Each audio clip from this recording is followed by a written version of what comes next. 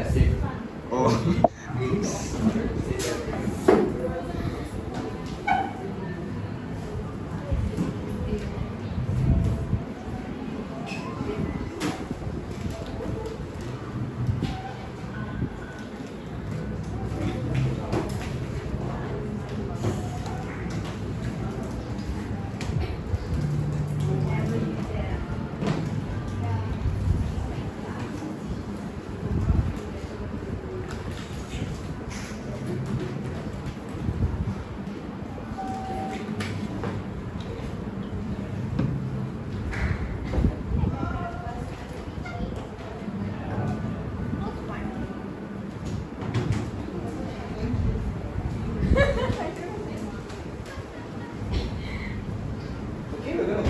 Chapter today.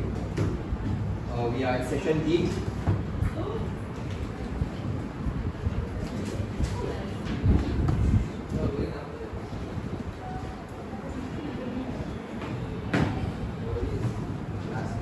What? What do you see? Yeah, we will come back to it once we are done with this. This is our last lesson before your quiz. Alright? What? Oh, next year I still have 2 lessons with you.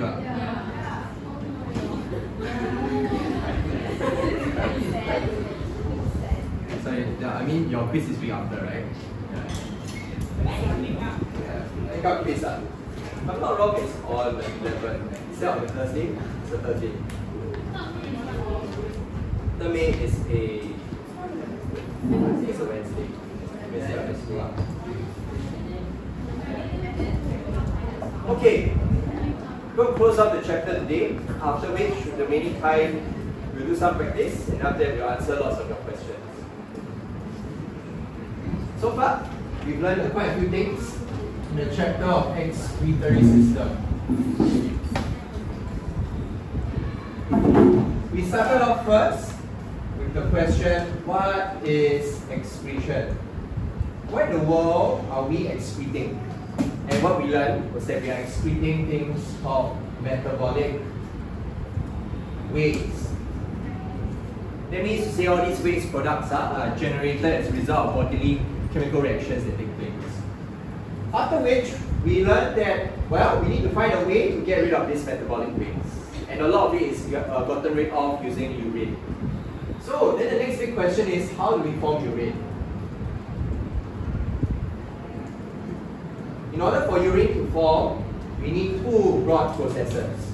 The first one happens at the renal corpuscle. What is the process that takes place here? Very good. Ultrafiltration. At this area is where we filter all the small stuff through, big stuff stay behind. We need to do so because some of the small stuff are your waste. You are expected to know, under ultrafiltration, 2 aspects of it. Number 1, you need to know all the barriers of filtration. In total, you are expected to know 4 barriers. So times 4. On top of that, you need to know how we are able to maintain hydrostatic pressure.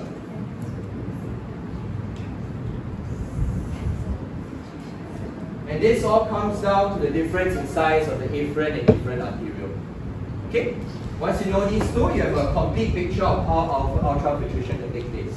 Then we know how the small stuff can go through or the big stuff stay behind. The next part, we then learn were the other parts of the nephron. The PCT, the loop of Henle, the DCT, the collecting duct. All of these areas are very important for the next set of processes called selective reabsorption. Because as we learned, a lot of stuff passes through. Water, glucose, amino acids, aside from the waste products that we want to get rid of. So we need to find a way to get everything back. Okay? What are you expected to know under this section? You are expected to know the function of each part. You are also expected to know under the function, the transport processes that take place. Last but not least, you need to know the adaptations. For example, what kind of membrane proteins you expect to be present.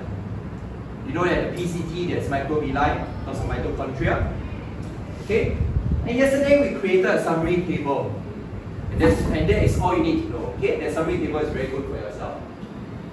Today we come to the last part. What happens if your kidneys fail? Notice every time we learn about systems, we always start with how it works, the parts, then we end up with what happens if it fails. So today is all about that. Today is all about scaring you. Okay, kidney failure. Because one of the treatments of kidney failure is dialysis. I hope last week you got to see NKF. They brought down a dialysis machine. You saw that big white machine? No? I hope the next time I hope you'll never get to see it. Okay? So dialysis machine is, for those of you that saw, for those of you that are a bit not very tall, then it's around your height. Okay? For myself, when I stood beside the dialysis machine, it comes up to here. That big machine replaces the kidney that has failed. Okay? It's not an internal machine that you can hook up to, it is external. Your blood needs to come out, go into the machine. Okay, so we're going to learn about dialysis and kidney failure today. Let's start off first with a quick video to learn about one of the major causes of kidney failure. What is the cause? And you'll be surprised. The cause of kidney failure is something that all of us here are leading towards. Okay?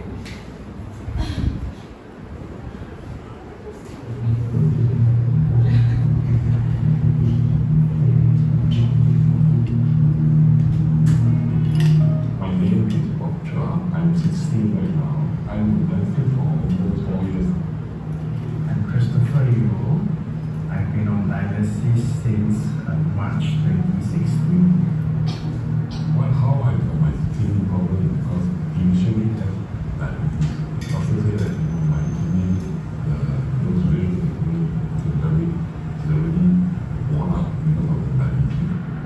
I was diagnosed with diabetes at my first pre-appointment checkup. And then when I think back to what caused it, I realized that it was a lifestyle. And because I had classes from 8:30 in the morning to 10:30 p.m. So I ended up taking 3 cans of Coke a day. By the time I realized it was a bit too dangerous, I think the damage had been done already.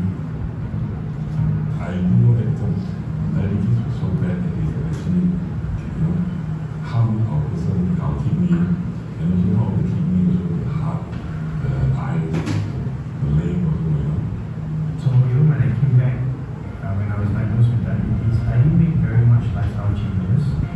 Maybe only stopped drinking Coke. And the thing was, there was no symptoms, there was no obvious symptom that something was wrong. But all that time, damage is being done, but you don't see the damage. During this time when I contacted diabetes, I was not really bothered about it. I didn't care. I thought, diabetes, no symptoms, so I bothered. And one day, he called me up for checkup again. He told me, hey, Mr. John, your kidney, less than 20% usage kidney. I think you need to do dialysis. Wow, I think that is the end of my work. So by the time I realized something was wrong, it was 2013 when I had a minor stroke. So that drove me to go see the doctor and do a full checkup. And that's where the doctor told me that my kidneys were failing. During the time, nothing was stressed on diabetes. If you look at diabetes, it's just like a normal signal like, oh, you've got diabetes, okay, go to the doctor, get the medicine, take the medicine, that's it. It's not like, it's like cancer or anything like, or you worry, So obviously then I tried to take care of myself, but it was really too late. It was really too late to make any prevention. It was just trying to make things from getting worse too quickly. I think the most important thing is to exercise. Exercise, take care of the body, and also eat properly. Look for a good diet. Eat less sugar. I think sugar is the key. Because like I say, even though you don't take very sweet things, but a lot of food with sugar comes. Eat everything in moderate. Less sugar, less salt, and less oil. Thinking back to if I was 15 again, and what could I have done, or what could have been done differently for me, or what would have helped me to take note that I could have diabetes? I think it was information. And for the younger ones, especially those with poor habits,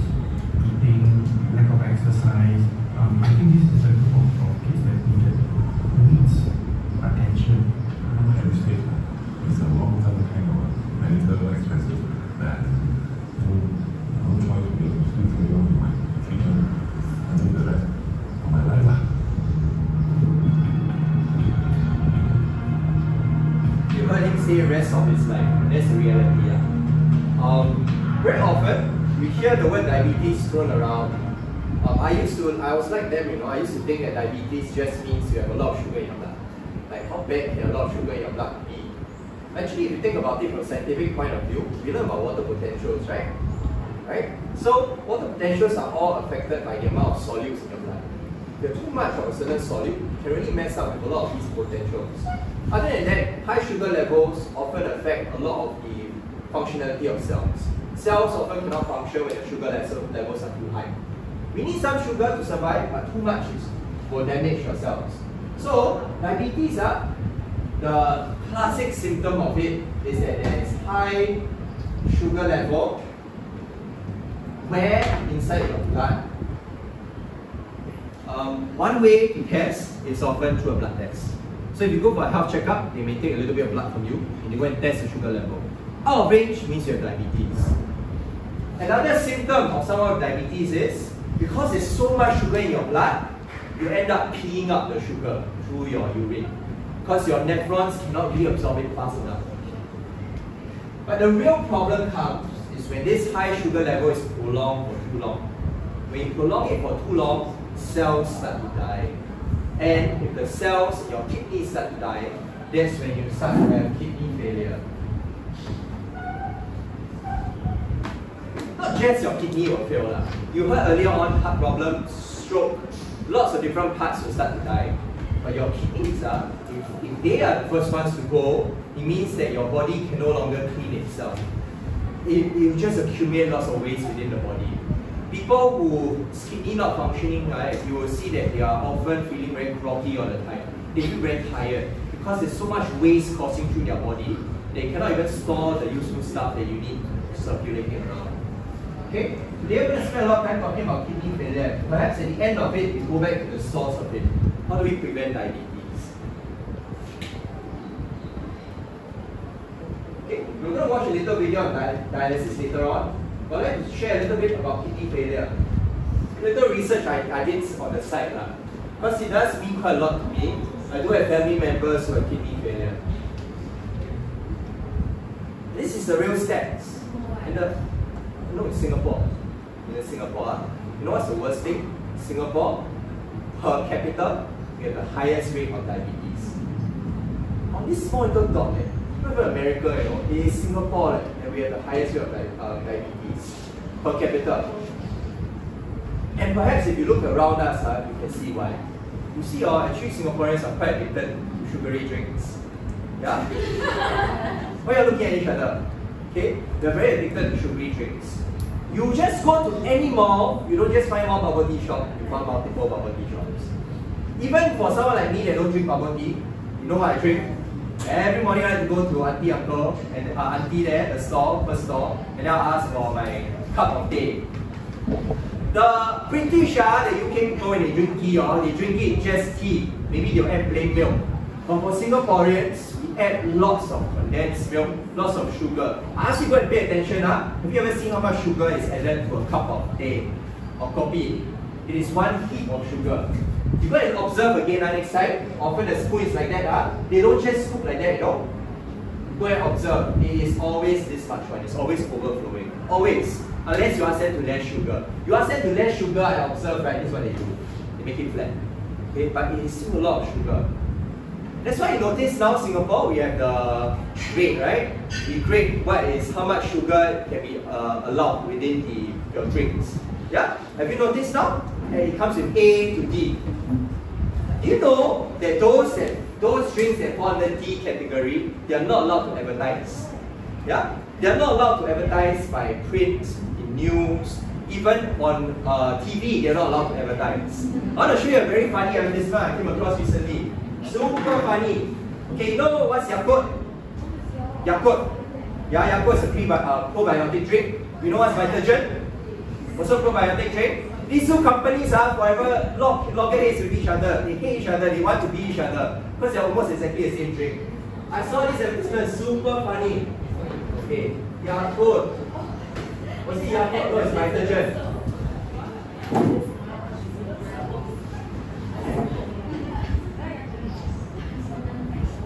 Okay.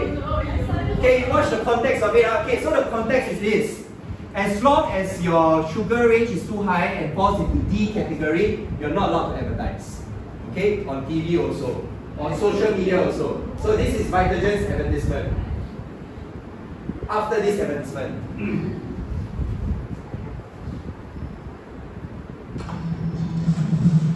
Wow, they pay a lot.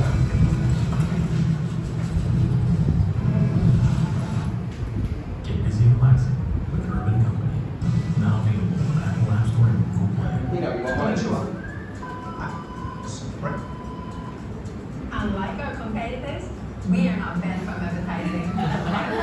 Nutri-Milk D is the recommended healthier choice. 8 times less white sugar.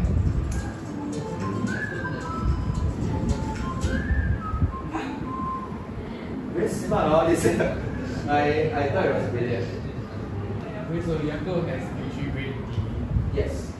What? I thought it was healthy. Yeah, I drink it every day. Who? Hey, what? Who drink Vitagen every day? Oh, Yakult is like drink every day. Yakult is the one with D, yeah? Vitagen is the one that now they managed to push to B. And why they make kids drink every day? Sorry? And why they make the kids drink every day? Who is they? My parents. And yeah, they give me Yakult every day. Because your parents don't know, lor. It's too late for you already.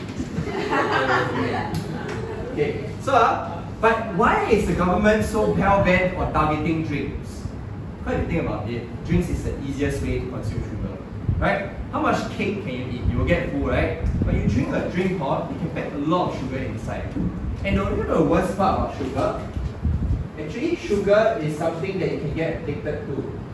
Just like how you can be addicted to nicotine, sugar is a form, something that humans and animals can get addicted to. It's been clinically proven you can get addicted to just a simple thing like sugar. Okay, so that is really the problem. And the issue here is that if you go to the supermarket now, you'll find that most drinks are in category C.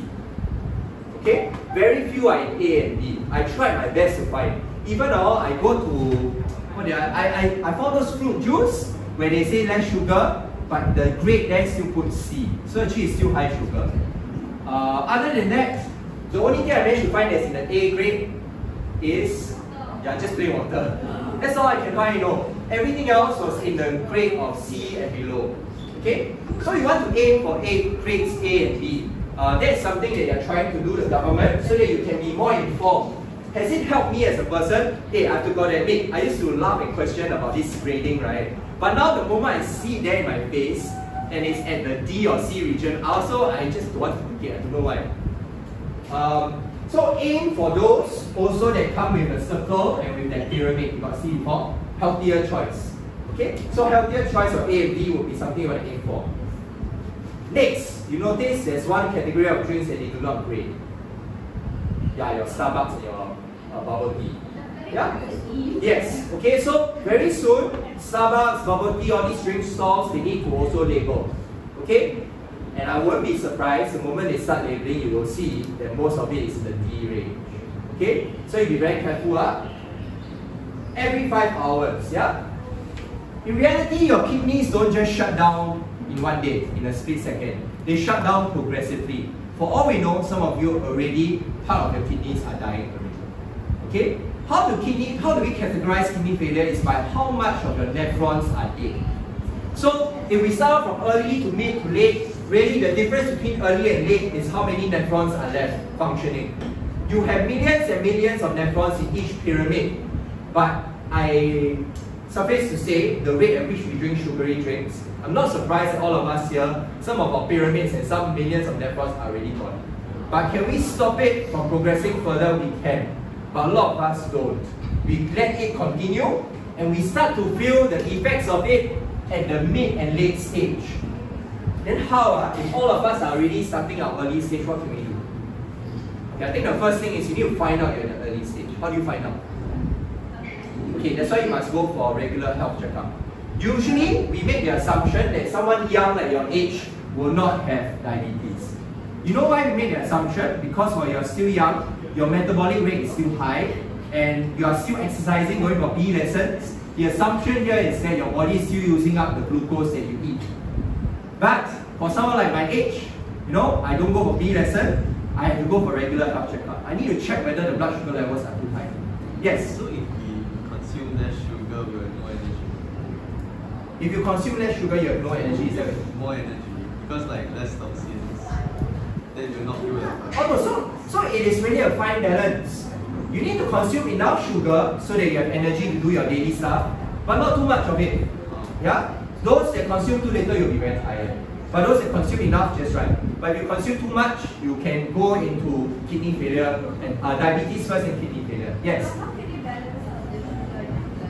Okay, so that's why you hear just now they say exercise. I know we hate to do this, but this is necessary so that we can use up the sugar. If you know you're the kind of person that take a lot of sugary drinks, then you want to exercise. Number two, which they often say is a healthy diet. But what in the world does a healthy diet mean? Doesn't mean you cannot take a bubble tea anymore. Okay, it means this, don't drink so much of these sugary drinks. And if you really are someone that likes to drink sugary drinks, Alpha, what grade is that? Wait, look. There's no grading. You sure? Yeah. Okay, you put a healthier choice, is it? Yeah. Okay, that means it's still quite good. Okay, so what does a healthy diet mean for you? Okay, it means that don't drink so much of those drinks. Maybe 1 cup of this is not too bad. However, one other way you can go about doing this, right, is thinking about what kind of sugars you take. There are some foods that release sugars very slowly. Okay, so you want to eat foods that contain something called complex carbohydrates, as compared to those that have simple sugars. We learned this before in JH3. Yeah? Remember your glucose can form carbohydrates, right? Yeah. Okay, so the issue with all your sugary drinks is that they put a lot of these simple sugars. You know what that means? The moment it enters your stomach, you immediately absorb it already. No need to digest. Immediately goes into your blood. But if you were to take foods with complex carbohydrates, there's actually one more step your body needs to do, which is to digest it. So actually, if you want to take sugar, if you need energy, rather than going straight to simple sugars, go instead to carbohydrates. Because carbohydrates take time to digest, and you know what? If you do not digest it fast enough, the excess gets shit out, right? But if you digest it, if there's no digestion at all, you absorb everything. So for example, why not eat things like fruits?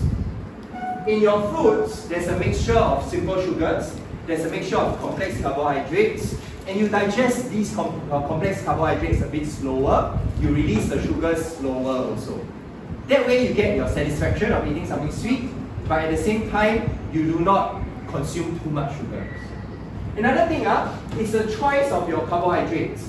Some foods, for example, you know, government has been pushing people to eat brown rice.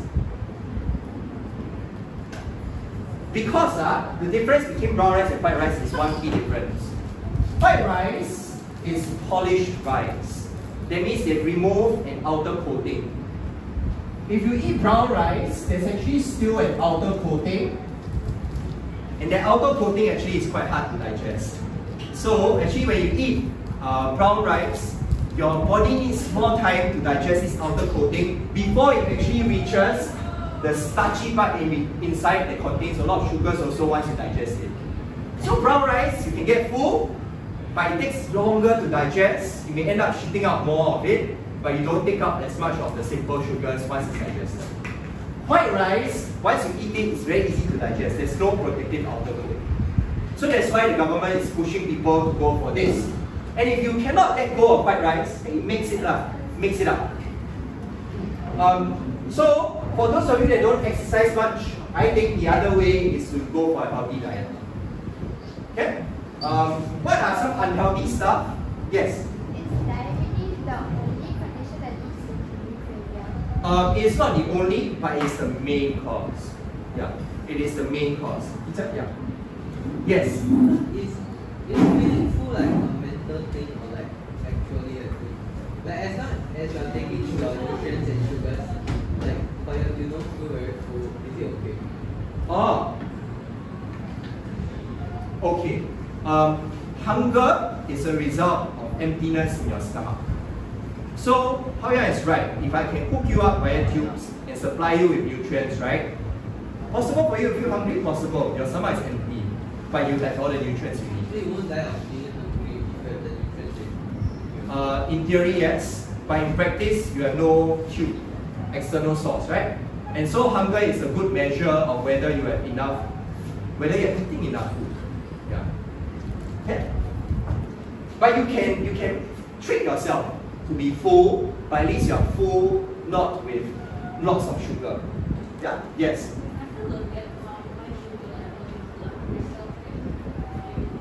Okay, how does high sugar level result in kidney failure? I've tried to research in depth. Scientists are still figuring out the full mechanism of it, but they realize that one of the causes is that when there's too much sugar, as the body is trying to metabolize the sugar, lots of toxins are released and it can kill the cells. I think one of the easier ways to understand how sugar can affect your cells is in terms of water potential also. Let's say if you have a lot of sugary solution around a cell, what will happen water potential wise? Water will leave the cells, right? So that is the simplest way to understand it, but that is not the main cause of the cell death also. The main cause of cell death, scientists are still trying to figure out. We are not exactly fully sure. Okay, so healthy diet. Am I having a healthy diet? Okay, I gotta admit, not really lah. I have to admit, I don't know if you're like me, but when it comes to a long tiring day, you know, I want my comfort food. And all of the comfort food, right, are sugary. Okay, so what are some of the comfort food I like?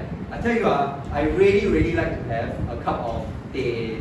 You know, the one with like tea and then they put milk, condensed milk with sugar, and they still put 1 tip of sugar. Now I ask for teh C, but to be very honest, right, it's not enough.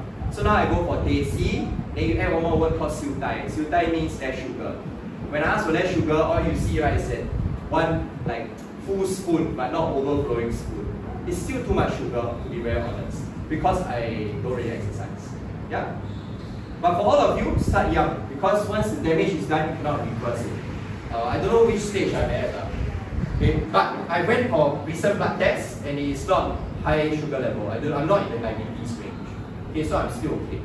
But my family members, a lot of them are in a high post-diabetes range already. So I need to be very careful.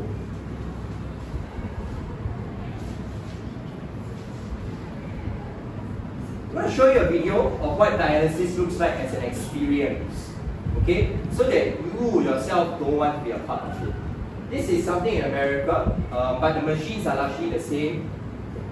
But I'm showing you this video because I think this particular video does showcase the pains of it.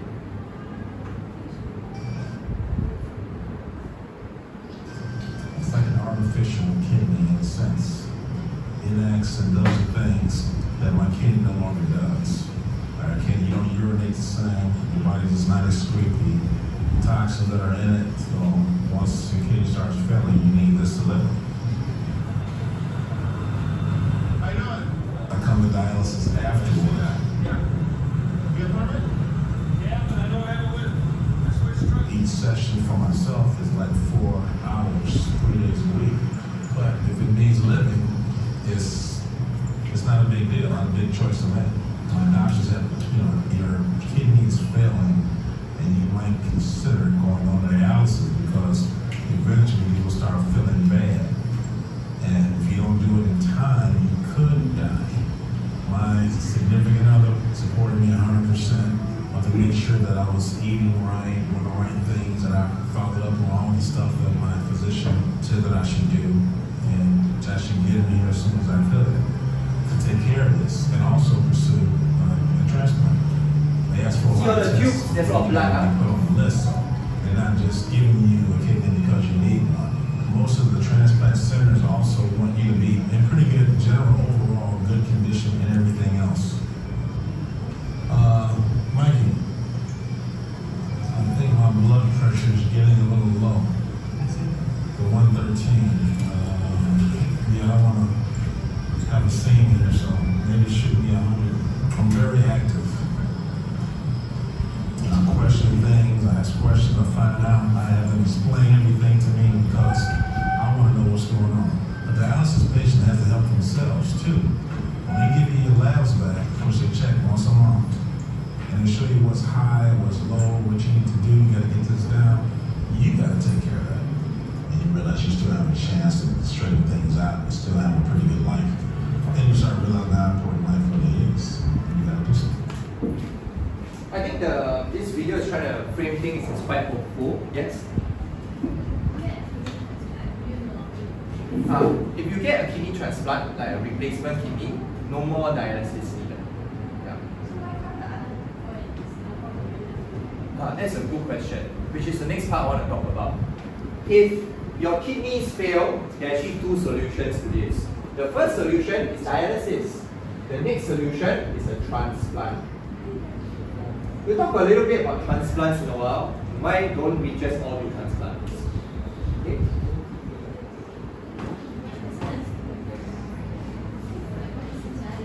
Will you donate your kidney or not? You would? Okay. Each person has two kidneys. It is a myth to think, okay, but you can function with one kidney, but actually with one kidney you have to regulate your health a lot more. You have to really control what you eat because one kidney is doing the job of two kidneys now. Right? So actually people with one kidney, although they can survive, they are surviving in a precarious way. They do also have to take very good care of their health. Cannot afford to fail, you only have one more. Okay? In this next part of the lesson, I'm going to share with you a little bit about how the machine works. So you understand how it's trying to mimic our kidneys. Okay? You look at the machine here, there are a few features. Number one, the reality is that we cannot insert a machine in you to do the filtering. Instead, we take the blood out. Okay? Blood is drawn out from your vein, goes through a pump, then goes into the dialysis machine that has a lot of tubes that's trying to mimic your nephrons. Because it's at your nephrons where we try to take out the waste, right? Yeah, so it's trying to mimic that here. Then the blood will be sent back into your system. But right, just taking it out once is not enough. You need to sit there for around 4 hours to let the blood go through this machine many times within 4 hours until it is clean. Because this machine is not as efficient as your two kidneys. Okay, let's talk about how this machine works so that you understand the mechanics of it. We are really trying our best to mimic the kidney, but we just cannot. We do not have a way to do it. So it's very amazing what your kidneys can do. Number one, this machine, you will see it comes with a pump. You saw just now there's this thing going round and round, spinning. There's a pump in the machine that helps to draw blood out. Because if you think about it, if you suddenly draw blood out into a machine, right, actually your blood pressure will lower. It's as though you're losing a lot of blood. So this machine helps to have a pump to help to maintain the pressure so that you don't feel faint when the blood is leaving you. Okay? That's the first feature. What is it trying to mimic? Actually, it's trying to mimic the heart.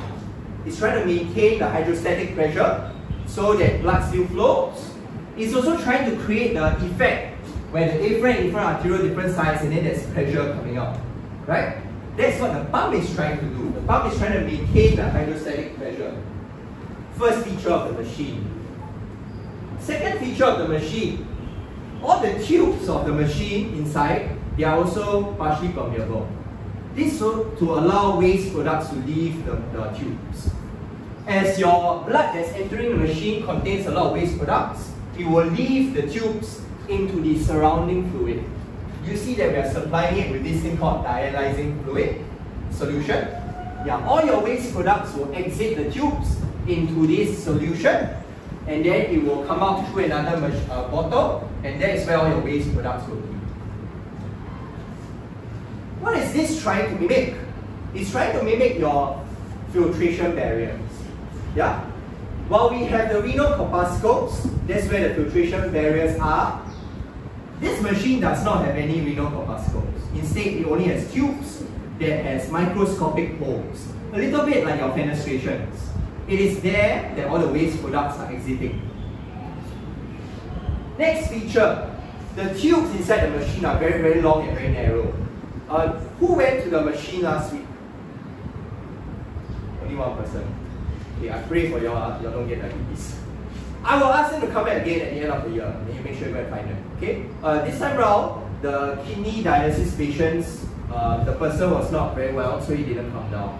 But actually, normally, you will not see NKF staff there. It will be the patients themselves coming down to explain to you how the machine works, where it's being inserted, and everything. Okay?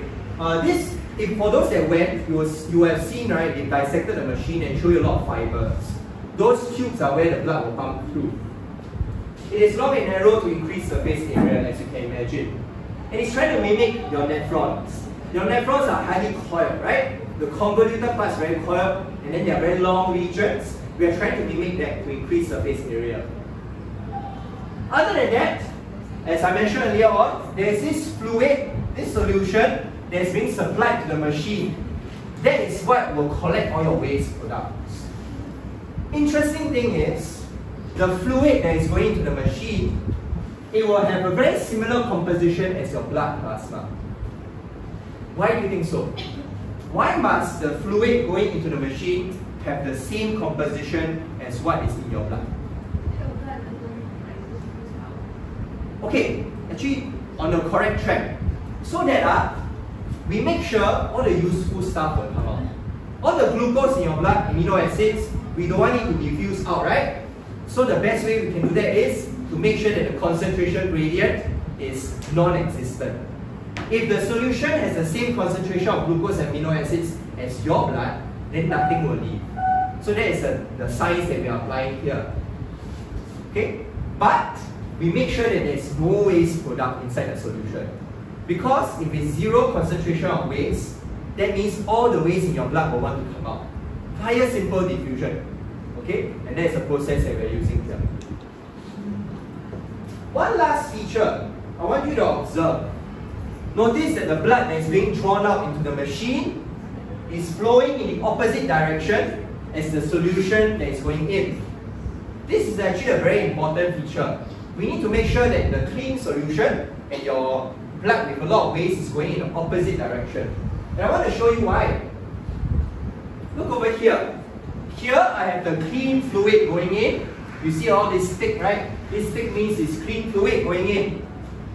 Then we have your blood with the waste going in the opposite direction. You see that the waste is the yellow crosses. Because these two fluids are flowing in the opposite direction, we help to always maintain a concentration gradient. Can you imagine if the fluids flow the same way? If it flows the same way, once the waste enters the fluid, it will travel in the same direction as the fluid with waste, your blood with waste, right? No more waste will start to exit. But if it flows in opposite directions, you'll find that there will always be clean fluid coming in, and there will always be a high concentration of waste wanting to travel here. So it's very important it goes in opposite direction. Then we maximize the diffusion process. Those are the broad features of all the parts of your kidney. Sorry, the dialysis machine. And the worst part of it all is we try so hard to create this machine to clean your blood, but it's not good enough. Because if we compare your dialysis machine and the kidney, it's far from doing the job that your kidney does. If you were to get kidney failure, you will need to go to the center 3 times a week and sit there 4 hours. Okay? Whereas your kidneys, 24/7 is constantly cleaning.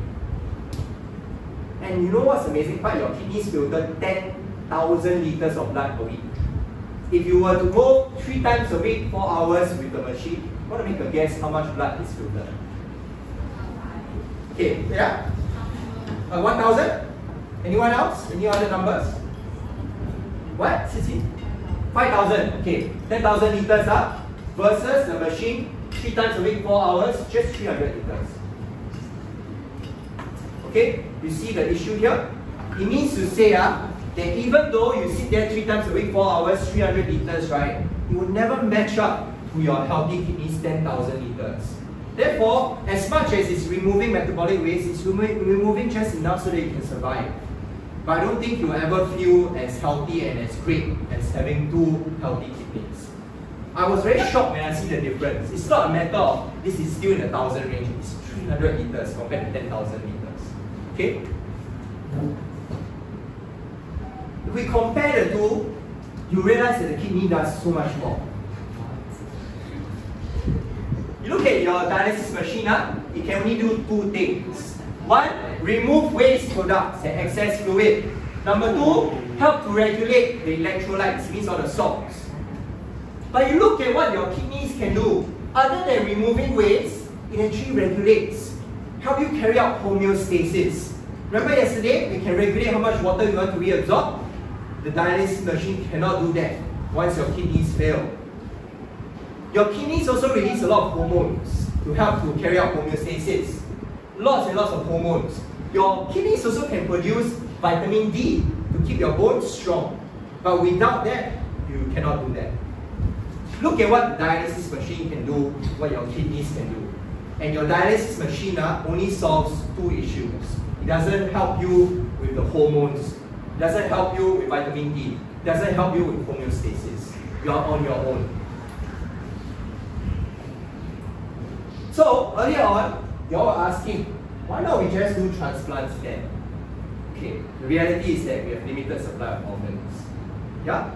And let's say we did have enough organs, one for everyone. The next problem is compatibility. I cannot just, if I want to, I'll find it in trouble, I just give my kidney to you. We have to make sure that our blood types match. Right? Do our blood types match? We all know the science between blood typing, right? Yeah? We need a lot of O donors therefore, people with O. But the reality is, we already have struggled to get people to donate blood. You want people to donate kidneys that can match, right? It's not going to be very easy. And because of that, the Singapore government foresaw that people don't just want to donate their organs, right? So actually, we have this Human Organ Transplant Act. All of you here, once you reach a certain age, I can't remember what the age is, could be 18. Once you hit that age, you automatically are part of this act, Singaporeans and PRs. What this means is that if you were to get into an accident, you die, or you are brain dead, all your organs, if they are still in good condition, automatically will be part of this pool that people can get organs from. Okay? This is automatically you'll be part of it. It's on opt-out basis. So when I hit the correct age, I received a letter asking me if I want to opt out. And I did not opt out. After all, if I'm gone already, mentally not there, if I'm dead, right? And if my organs are still good, why not go to someone else? Yeah? Because I'm not going to use them anymore. I'm already at another place. Okay? So we do have this as a safety net, but it's not a good one because the waiting list is very long. And I can attest to that because I have an uncle who was on the waiting list. Both his kidneys failed already. Yeah? And he was on the waiting list for quite long. And he managed to get one kidney donation. Managed to swap it out. And actually, it's not as beautiful as it sounds because even if your blood is compatible, your body will still think that this kidney is a foreign invading virus or bacteria. Constantly, he had to take immune suppressants, medicines that suppress your immune system so that the body doesn't start to digest the own kidney that's been donated. So a person with donated transplanted organs, kidney or not, they often have to take medicines to suppress the immune system. His kidney, that donated kidney, has failed also. Because as I said, one kidney is really not that good. Okay, that kidney has failed also. Yes? I'm not very sure how long. I just knew that he suffered for quite a while. Yeah. Usually the wait is around 3 to 5 years. Yeah. But now that his donated kidney has failed, because the wait list has a criteria one. We're not going to give someone a kidney if that person, for example, doesn't have a good prognosis. Then it's not going to survive very long to begin with. This is really like an ethical issue. If you have limited supply of kidneys and you have a young child, and then you have a person who is quite old, who will you give the kidney to? This is an ethical kind of decision that has to be made. But because he's received the kidney once before, it's not going to get to have another one. Yeah? That kidney will go to someone else who has not had a chance before. So now, I observe his health is just going downhill already. He goes for dialysis constantly. At his age, while it is still important, it is not helping a lot for him. Recently, he had to be hospitalized for a very, very long period of time because too much toxins in his blood. People that go for kidney dialysis actually because they have to, can you imagine you have to insert a tube into your vein so often? Yeah? After a while, when you insert so many times, the vein will start to develop a thick layer of tissue as a scar. Right? So it's very hard to poke. So people that have to go for frequent dialysis, you know that they have a permanent tube that has been inserted into them. When they go for dialysis, they open the tube and then they put the dialysis machine tube there. So there's a permanent tube there. I see my uncle, there's a kit over here with 2 tubes. So constantly there, very painful to have it there. Infections also can occur because it's a constantly open wound. Constantly your immune system is trying to patch up that area with last year we learned all the blood clotting mechanisms, constantly trying to do that. Okay? And even if we talk about human organ transplant, right, as simple as it sounds, how would your relatives feel about having your organs now in other people? Yeah? This image was in the news. This is my grand auntie. My grand auntie, her son was my father's best friend. They did everything together. But one day at the age of 27, he came home with a headache. My father asked him if it was okay. He said it's just a headache. They went to sleep. Next morning, my father lost his best friend and his cousin. Don't know what happened that night, but he actually had a brain hemorrhage. So his brain died, but all his organs were still okay. My grand aunt was one of the first in Singapore to make the decision that it's okay, we'll donate all the organs away. So 4 organs, if I'm not wrong, the kidneys, the liver, the heart, all went to different people.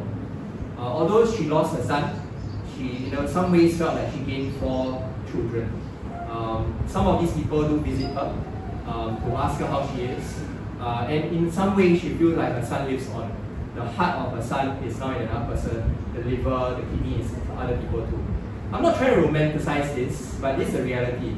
Not everyone may feel this way. Some people will feel very hurt. This reminder that their child is no longer here, but it's scattered here and there and everywhere. Yeah? But it's also a decision for you to make. Where do you want your organs to go if you were to untimely demise? Yeah? Because it could really save the lives of many people. But for a start, as young people here, let's prevent ourselves from getting diabetes. Because once you get that, the next step will be that your nephrons will start to die and your kidneys will start to fail. You don't want to be in this state. Yeah? I hope I've inspired or scared you enough. Because I really don't want any of us to be in that state. Yes? Okay, good question. Because kidney is very important for producing urine, right? So you'll find, right, people with kidney failure, their urine production, right, is not very good. Really, urine, peeing, right, is a problem because not much urine is produced. Because you cannot produce urine anymore. Yeah, so that is an issue. Okay? The next time I see you next week, we can address some of your burning questions. But I will try to mark your Term 2 review in time so that we can go through. Alright, then we'll go through your questions as well as address some questions from this chapter. All the burning questions you have related to your health, maybe not even related to the chapter, but related to your health, also have to answer. I'm not a doctor, but I've tried to read up a lot so that I can share information with you. Okay?